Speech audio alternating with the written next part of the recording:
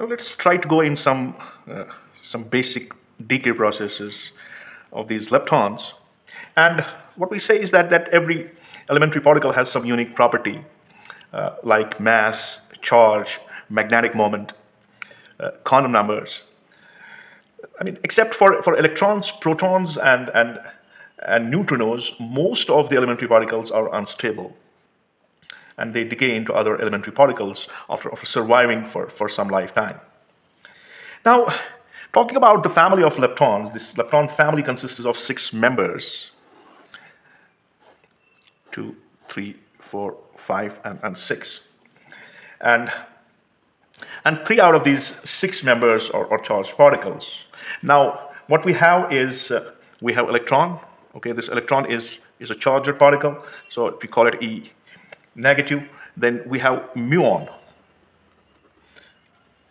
and this muon is mu negative. It's a charged particle. And tau. Tau is a charged particle, and each of these 3 charged particles have a charge equal to minus E. Okay, they have a charge of minus E, and the remaining 3 that we have here is what we have here is electron neutrino. Electron neutrino, and its symbol is nu E, and we have muon neutrino, and that is nu M as a subscript, and we have tau neutrino, and this is nu tau.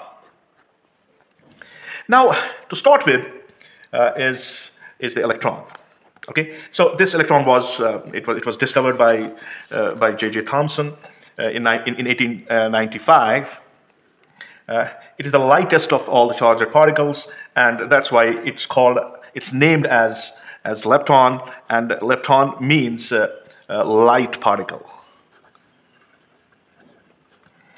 And these electrons, they are produced by many methods, by supplying energy. If you have, say, for example, we have a metal, and if we supply the energy to the metals, the electrons will come out of these metals, provided the energy of the incident radiation is greater than that of some minimum energy that's utilized here. And we can produce them in gases. We can produce these electrons from gases, and we can produce these electrons from beta decay. These could be some of the ways. I mean, if I talk about a metal, it consists of large number of electrons, and these electrons are free. And these free electrons cannot leave the surface of the metal by their own due to a barrier, what's called as, call it as surface barrier. However, these electrons can be ejected by supplying some external energy, which is greater than the energy corresponding to this surface barrier that I talked about. Now, the external energy can be supplied by, it can be in terms of heating, or it can be some radiation kind of thing that can be bombarded on this metal. Now, when this metal is heated, say for example, the free electrons in the metal absorb the sufficient amount of energy, and the sufficient amount of thermal energy, and come out of the metal surface by overcoming this surface barrier. And the electrons from this metal can also be they can be also ejected by exposing this metal surface to some incident radiation, but provided the frequency of the incident radiation is greater than that of the threshold frequency. Now, we can also produce these electrons on ionizing a gas. When a highly energetic particle collides with the atom of gas, then the electron revolving around the nucleus, what happens? This electron is knocked out, and this electron is knocked out. The atom that we have has lost its electron, and it becomes positively charged atom, and the electrons so knocked out of the gas can be extracted using some suitable means. And finally, we have beta decay. We can have electrons in beta decay. I mean, if we have a neutron, it decays to a proton and an electron and an antineutrino. Similarly, if we have, we will have positron if we have a proton, and it decays into a neutron, into a positron and a neutrino. So, so this way we can generate electrons. The electrons can be generated, and also this electron and positron, they can also these electrons and positrons can also be produced by the phenomenon what's known as pair production. And for that you have a gamma ray photon. It's going to give us positron and electron. Now, talking about some fundamental properties of these electrons is that electron is a negatively charged particle, and its antiparticle is positron. Now you have a property of this electron. It's negatively charged, and the magnitude of its charge is 1.6 times 10 to the power of minus 19 coulombs. And the charge on its antiparticle, positron, is 1.6 times 10 to the power of minus 19 coulombs. Okay, so here we have the negative of 1.6 times 10 to the power of minus 19, and for the positron we have 1.6 times 10 to the power of minus 19 coulombs. And the mass of this electron, talking about its mass, now the mass of electron and its antiparticle is same. So mass, I should symbolize it as Me negative is Me positive. And if we write it in terms of mega electron volt per c square, then this mass is 0.511 mega electron volt per c square. And this electron has a spin, and that spin is 1 by 2 h cross. And the magnetic moment of this electron, okay, talking about its magnetic moment of this electron, which is symbolized as mu e, is EH cross by twice ME, and its value is 9.27 times 10 to the power of minus 24 ampere meter square. This electron is a stable particle. It never decays. It's a stable particle. And electron participate in electromagnetic as well as in electroweak interactions. So this is about electron. Now, talking about muon. And what's its symbol? Its symbol is mu bar, mu negative. Now this muon, it was discovered by C.D. Anderson, okay, in 1937. There were other associates as well when he was investigating the cosmic rays that were hitting his cloud chamber. Now this muon, it is an elementary particle and it has no substructure. It doesn't have any structure. It is similar to that of an electron in respect of charge and spin. So it has the same charge as that of electron. It has the same spin as that of the electron. That's 1 by 2 h bar. But it is heavier. It is heavier than electron. And this muon is negatively charged particle. Its antiparticle is an anti-muon and is represented by, so for muon we have mu negative and its antiparticle is mu positive. And these muons are produced, when they are produced when pions, okay, when we have a pi meson, say pi negative, it gives us a muon negative plus nu. And pi positive, it gives us mu positive plus nu mu. And talking about the properties of these muons, muon has it has an antiparticle mu positive, and charge on muon is same as that of charge of electron, and the charge of anti-muon is same as that of charge of positron, and the mass of this muon and its antiparticle is same as that of its mass. The mass of this muon and its antiparticle mu positive is same. And its mass is equal to, in terms of mega electron volts, so mass of muon, it is of the order of 105.7 mega electron volt per c square, which is nearly 208 times greater than that of mass of electron. So the mass of muon is nearly 208 times greater than that of mass of electron, mass of muon. And the spin of muon is half, as I said, and its magnetic moment, the magnetic moment of this this muon, magnetic moment. Yeah, what's that? That is mu, that is EH cross by 2m mu, and that is 1 by 208 times that of the magnetic moment of electron. And this particle is unstable. It is unstable.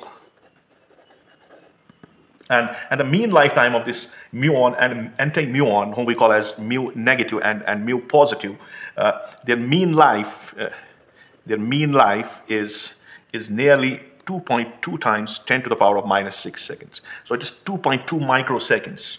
And the decay mode for muons, let's write down its decay mode. The decay mode for, say, mu negative is, it gives electron, it gives neutrino, and nu E.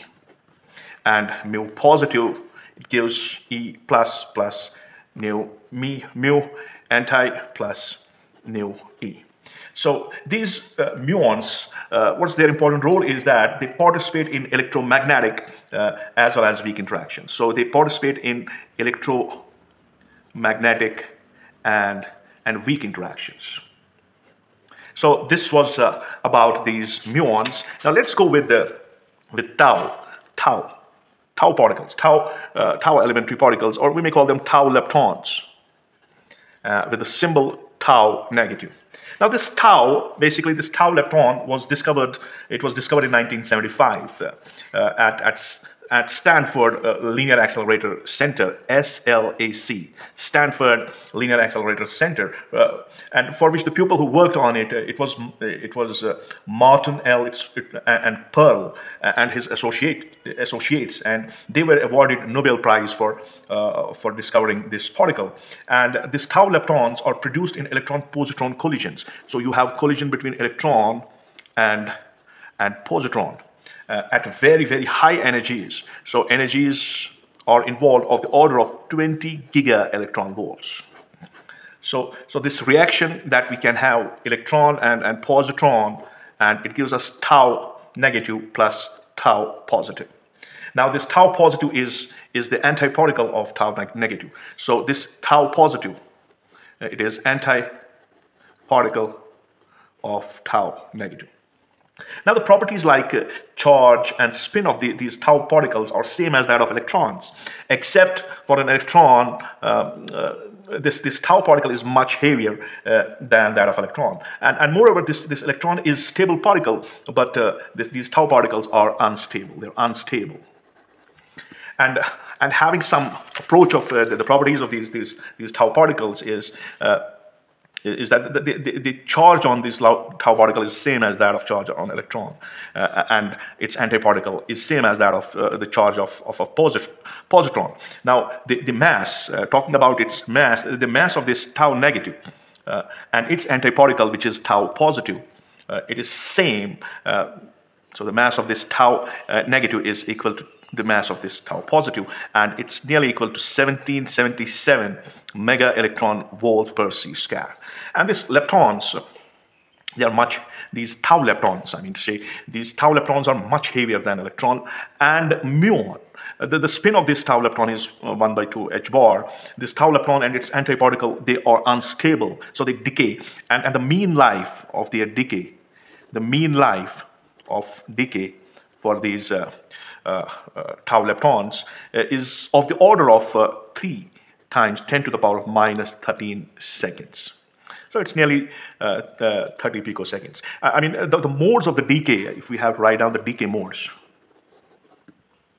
what we have tau negative lepton, it gives us muon plus mu bar plus nu tau, and tau plus, it gives mu positive plus nu mu and plus nu tau anti. And these tau leptons participate in both electromagnetic as well as weak interactions. However, these tau particles, they never participate in strong interaction. They don't participate in strong interaction. Now let's go with electron neutrino. Electron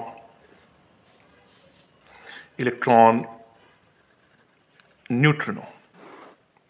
Now, what we have seen in beta decay, we have neutrino inside a nucleus, a neutron inside a nucleus. What happens is converted into a proton and an electron. We have a neutron, it gives us proton, and it gives us electron.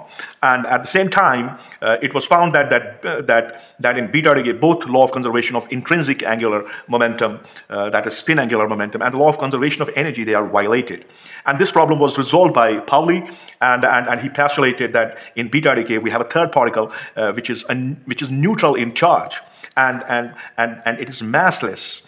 This particle is emitted along with proton and electron to conserve the intrinsic angular momentum and the energy of the reaction. So this particle was named as neutrino, and this neutrino means, it literally means small, the little one, and its symbol is nu e as we know it. So the antiparticle of this neutrino is nu e bar. And the production of the neutrino and antineutrino in a beta decay and beta positive decay and beta negative decay, we understand that we have a proton, it gives neutron and a positron and a neutrino. And in this reaction, everything is conserved, and neutron decays into proton plus electron plus antineutrino. And thus, what we have here is we have electron neutrino and anti-neutrino are produced in the beta decay. Now, talking about the properties of the neutrinos, the charge on this neutrino, whether you say neutrino or anti-neutrino, they have zero charge. They don't have any charge, and they are neutral charged particles, as we have neutrons which are having neutral charge. And the mass, talking about the mass of these particles, nu and anti-nu, their masses are zero, and they have a spin. And they have a spin for neutrino and antineutrino. The spin is 1/2 h bar. And this electron neutrino and antineutrino, they are stable particles. They are stable particles. And this neutrino and its antineutrino, they never decay to other elementary particles. And this neutrino and antineutrino, they have no substructure like that of an electron. And they participate only in, their participation is possible only in weak interaction. Weak interaction. Now comes the category of what we call as muon neutrinos. Muon neutrinos. Now, these muon neutrinos are produced in the decay of pi mesons. So if we have a pi plus, what we get is mu positive plus a neutrino, mu. And pi negative, it gives us mu negative plus mu bar. And talking about the properties of these muon neutrinos, the antiparticle of muon neutrino is anti-muon neutrino. Okay, so we have muon neutrino and we have anti-muon neutrino. So we have muon neutrino and we have anti-muon neutrino. And the charge of muon neutrino and anti-muon neutrino, that's zero. That is, they have neutral charge, and the masses. If you talk about the mass of this new muon and anti-muon, this mass is very small. It is less than that of 0.17 mega electron volt per c scat. The spin of this mu, this muon neutrino and anti-muon neutrino is h bar by 2, and they are stable particles and they do not decay, and they participate only in weak interactions. They participate only in weak interactions. Now, finally, we have tau neutrino leptons. So now we have tau neutrino particles. Okay. Now these particles are produced in tau decay, and this tau neutrino, we have tau neutrino. And what's that? That is nu tau, and its anti-particle is tau anti-neutrino. Tau anti-neutrino. That is nu tau bar. And this nu tau and nu tau bar, they are neutral particles. Their mass is less than 15.5 mega electron volt per c square. They have a spin 1 by 2 h bar, and both of these new tau and new tau bar, they are stable particles and they do not decay to other elementary particles. Now let me try to summarize this all in some tabular formulation. Let's have a sense of this, what we have been talking about. So let me go with 1, 2, 3, 4, 5, 6. Okay, so here let me tabulate it. So first I will name the lepton and write down its symbol and its antiparticle, and I'll write down its charge and in terms of E, and its mass in terms of mega electron volt per c square, and spin, and then the mean life. Okay, mean life. Okay, let's go with it. So let me take the first one as electron. So I have electron. Okay, so for electron the symbol is E negative here, and its antiparticle is E positive. It has a charge of -1 in terms of E, and its mass is 0.511 mega electron volt per c square. It has a spin of half, and its mean life is infinite, so it's stable. Now the particle number 2 is muon. Okay, this muon, it has a symbol mu negative, then its antiparticle is mu positive, it has a charge of -1, and it has a mass of 105.7 mega electron volt per c square. It has a spin half, and its lifetime is nearly 2.2 times 10 to the power of -6 seconds. So this is the story of muon. Now the third one is tau. And the symbol of this tau is tau negative. Its antiparticle is tau positive. It has a charge of -1. It has a mass of 1777 mega electron volt per c square. It has a spin of half. Its lifetime is 3 times 10 to the power of -13 seconds. Okay, that's the case. Now let's go with